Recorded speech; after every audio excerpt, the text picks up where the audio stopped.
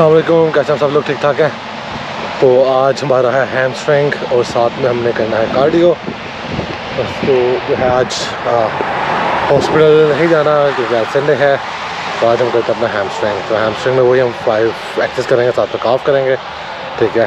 और क्योंकि आज हॉस्पिटल नहीं है तो 35 to 40 मिनट्स हम कार्डियो करेंगे, ठीक है। तो उसके बाद हम चलते हैं यहाँ से। Alright guys, so let's get into the gym and start the workout.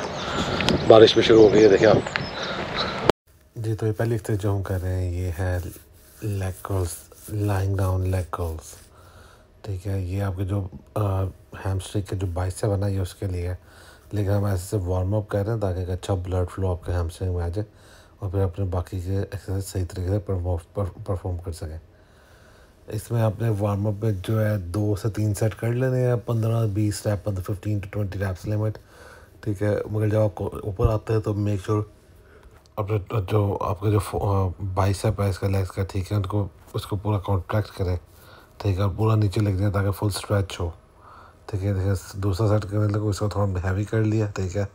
इसमें आप हैवी जा सकते हैं अगर आप तीसरे से चौथा सेट कर रहे हो, ताकि आपके लेग्स जो फुल अच्छे तरीके से वार्म अप हो गए, ब्लड फ्लो में अच्छा रन करो, फिर तीसरे चौथे सेट आप हैवी जाके 6 से 8 रैप निकाल सकते हैं, ठीक है। कोशिश करें फुल कंट्रोल मूवमेंट हो, ऊपर नीचे झटके ना दे रहे हो।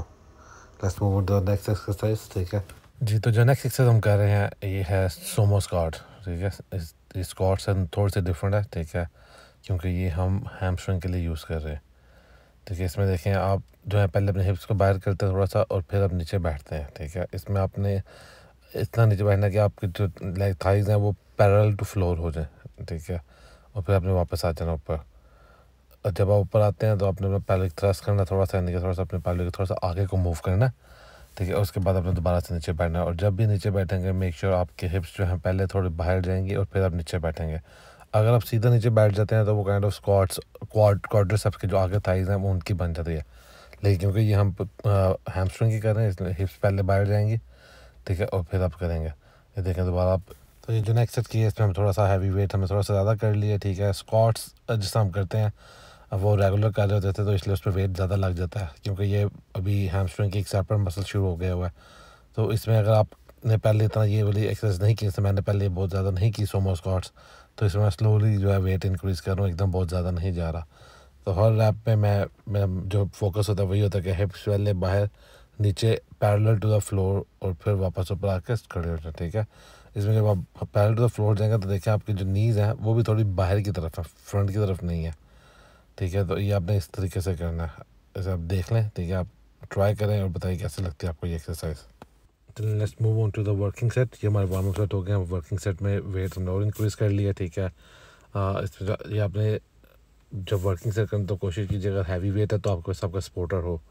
तो जैसे मेरे पास मेरा सपोर्टर है तो ये जो है मैं उसी तरीके से नीचे पूरा जाना, रेंज ऑफ मोशन कम नहीं करनी कि वेट हैवी है तो रेंज ऑफ मोशन कम कर दे, नहीं, पैरेलल टू द फ्लोर जाना है, ठीक है, और फिर आपने वापस आना है।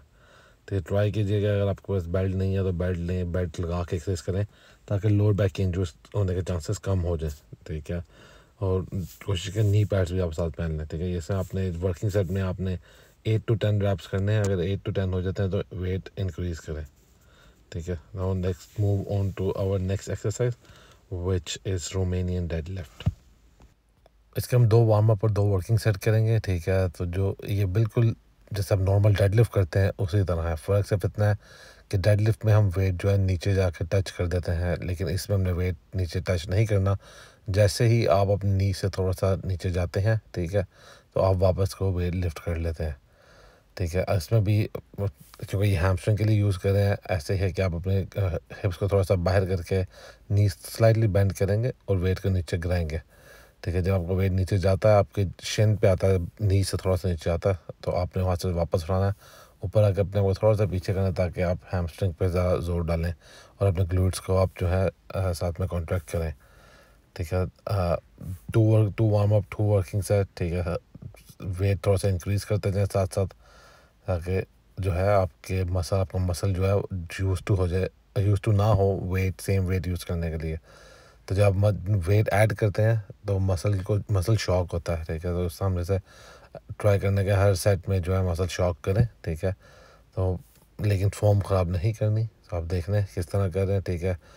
वेट पकड़ने के बाद नी से थोड़ा सा नीचे जाते हैं, चिन के मिडिल में आते हैं और वहाँ से वापस, लेकिन आप वेट जो है वो फ्लोर पर टच नहीं होना चाहिए, ठीक है। इसके आप ने 10 to 12 रैप्स करने हैं, ठीक है। और जो है to warm up and 2 working set करने हैं।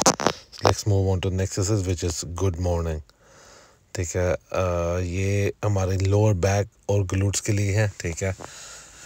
इसमें आपने अगर आपने पहले नहीं की तो खाली बार से ट्राई करें, ठीक है। उसके बाद वेट ऐड ऑन कीजिएगा। इसमें आपने सीधे खड़े हो जाना, स्टिफ लेग की तरह खड़े होते हैं, ठीक है। अब आपने नीज कोशिश करनी है कम से कम बेंड करें, ठीक है, लेकिन ऊपर से आप अपना टोर्सो बेंड करें और जो है अपनी लोअर बैक को बेंड करते हुए नीचे हैं, ताकि आपके लोअर बैक के मसल रीसेट डेवलप होंगे, ठीक है। इसके आपने 10 रैप्स करने हैं, ठीक है। वही 2 warm up and 2 working set, ठीक है। जब आपकी जो बैक है वो kind of parallel to floor हो जाएगी तो वो आपका सेट, आपका जो रैप पूरा होगा, फिर आप ऊपर जाएंगे वापस। तो ये देखिए वेट पकड़ा, आप नीचे आए हैं, ठीक है। आपकी बैक पैरेलल टू फ्लोर गई है, ठीक है, फिर वापस, ठीक है। ये आपने देखने किस तरीके से करनी है, इसको बिल्कुल ऐसे ही परफॉर्म करें। अगर रॉड से करते हुए भी डिफ़िकल्टीज़ है, ठीक है, खाली रॉड से, तो आप इसे बगैर रॉड के सिर्फ नॉर्मल अपने बॉडी वेट से करके देखें कि आपको कैसा फील होता है, ठीक है।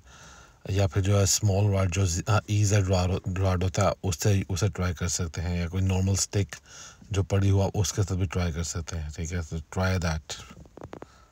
Next exercise is leg curl, standing leg curls, ठीक है। अगर आपके पास स्टैंडिंग लेग कर्ल मशीन नहीं है तो आप लाइंग लेग कर्ल या सीटेड लेग कर्ल जो से आपकी मशीन अवेलेबल है वो कर सकते हैं। इसके हमने अब 5 सेट करने हैं, 2 warm up and 3 working set, ठीक है। उस बारी बारी सिंगल लेग के साथ करने हैं। अगर आपके पास लाइंग वाली है तो उस पर भी आप सिंगल लेग से करेंगे, सीटेड भी सिंगल लेग से करेंगे, ठीक है।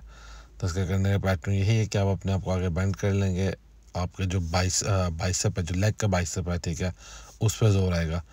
फुल कंट्रोल में आपने वेट नीचे लेके जाना है, कंट्रोल में ही आपने वेट ऊपर लेके आना है, और मैक्सिमम जितना आप ऊपर लेके आ सकते हैं उतना ऊपर लेके। अगर आपकी जो मशीन है ये आपके हैमस्ट्रिंग पे टच होती है तो वेरी गुड, अगर नहीं भी होती तो इट्स ओके, आप ट्राई करते रहें, ठीक है। लेकिन जो है अपना गिव योर बेस्ट। सो ये हमारा नेक्स्ट सेट है, इसमें हमने वेट थोड़ा सा और ज़्यादा डबल कर लिया पहले था, ठीक है। ये वर्किंग सेट है, ठीक है। तो 3 वर्किंग सेट है, तो मेक श्योर कीजिएगा कि हर वर्किंग सेट में वेट ज़्यादा हो जाए, ठीक है। This is very good exercise for bicep femoris, ठीक है। जो बैक साइड का बाइसेप है, लेग का, थाई का, हैमस्ट्रिंग के लिए, उसके लिए बहुत अच्छी एक्सरसाइज है, ठीक है। आपकी लेग वर्कआउट कंप्लीट ही तब होता है जब आपके साथ में हैमस्ट्रिंग होती हैं, ठीक है। सो चलें अब हम next move on to our next exercise which is carbs. हमारी हैमस्ट्रिंग पूरी हो गई है, अभी आप काफ कर रहे हैं। काफ आप सीटेड भी कर सकते हैं, ठीक है, लाइंग डाउन या लेग प्रेस मशीन पे भी आप कर सकते हैं, जो मशीन आपके पास अवेलेबल हो आप उस पर कर सकते हैं। यूजुअली मैं एक स्टैंडिंग और एक सीटेड करता होता हूँ, ठीक है। ये लाइंग इसलिए आज कहना क्योंकि स्टैंडिंग वाले के लिए ऑलरेडी बुक थी, कोई लोग यूज़ कर रहे थे। हमने सोचा वेट करने से बेहतर है कि हम ये वाली कर लेते हैं। सो इसमें आपने करना ऐसे ही है कि आपने जो अपने टोज़ हैं, ठीक है, वो आपने मशीन पे लगा देने हैं, ठीक है। और उसके साथ आपने टोस के साथ आपने अपना जो है ना ये वेट ऊपर को उठाना है, ठीक है। इसके आप 12 to 15 रैप्स कर लें, ठीक है, और 3 वर्किंग सेट कर लें। उसके बाद ये सीटेड वाला कर लें, ठीक है। सीटेड भी ऐसा ही है कि आप जब इससे नीचे जाएँ तो कोशिश करें कि मैक्सिमम स्ट्रेच लें, ऐसे कि आपके जो हील हैं, ठीक है, वो नीचे फ्लोर को टच हो रही हो या क्लोज टू टच हो, ठीक है। और वहाँ से आपने वापस वेट के ऊपर उठाना है, ठीक है। इसके भी हम वही 10 to 12 रैप्स करेंगे जी। तो we are done with the training, ठीक है। काफ़ी मज़े की ट्रेनिंग थी, ठीक है। आज हमने जो स्टार्ट है वो हमने किया था लाइंग उससे लेग कर्ल से, लेग कर्ल से सीटेड की बजाय। उसकी वजह यह है कि डिफरेंट एंगल से हेड हिट करना चाह रहे थे और लाइंग में आप ज़्यादा हैवी जा सकते हैं, तो इसलिए जो है ना पहले 3 सेट वार्म अप करके उसके बाद जो आखिरी के 3 सेट थे वो थोड़े हैवी हैं, ठीक है। तो आपने भी इसी तरह करना है। बाकी मोटिवेट रहें, अब तक आपको थोड़ा बहुत रिज़ल्ट नज़र आना शुरू हो गया होगा, मुझे तो थोड़ा सा नज़र आना शुरू हो गया। तो आप लोग भी बताएं आप लोगों का रिज़ल्ट आ रहा है, अगर नहीं आ रहा तो भी बताएं, फिर उसके हिसाब से आपकी थोड़ी सी डाइट जो है वो चेंज की जाएगी। वो ये होगा कि आप जो राइस हैं वो थोड़े से और कम कर देंगे, लाइक 50 ग्राम आप राइस कम कर देंगे ओवरऑल अपने डे में से, ठीक है। तो देखें और बताएं आप लोगों को क्या रिज़ल्ट मिल रहा है। सही रिज़ल्ट, अच्छा अपने रिज़ल्ट से आप हैप्पी हैं, इस चीज़ डिपेंड करता है कि आप खुद क्या फील कर रहे हैं। ठीक है, अदरवाइज़ ऐसे नहीं होता कि जी देख लो बता दो, या वेट स्केल क्या कह रहा है। वेट स्केल पर यूजुअली वेट जो है कुछ वीक्स बाद ही नीचे गिरता है। ठीक है, तो अब जैसे कि हमारे ऑलमोस्ट 3 वीक हो चुके हैं, तो वेट नीचे गिरना शुरू हो जाना चाहिए। ठीक है, और साथ में आपका जो मसल में जो राउंड शेप आनी है वो भी आना शुरू हो जानी चाहिए अब तक। ठीक है, तो आप लोग देखें, बताएं पसंद आ रहा है या नहीं आ रहा। तो अब हम चलते हैं घर। ठीक है, बारिश अभी भी हो रही है, तो मैंने सोचा चलो गाड़ी में बैठ के वीडियो बनाते हैं। ठीक है, in the end by the way मैंने लास्ट में जो है 30 मिनट्स ट्रेडमिल किया है। ठीक है, आप लोग भी करें क्योंकि वेट लॉस में बहुत ज़रूरी है। ऑलराइट गाइस, सी यू, अल्लाह हाफ़िज़, टेक केयर।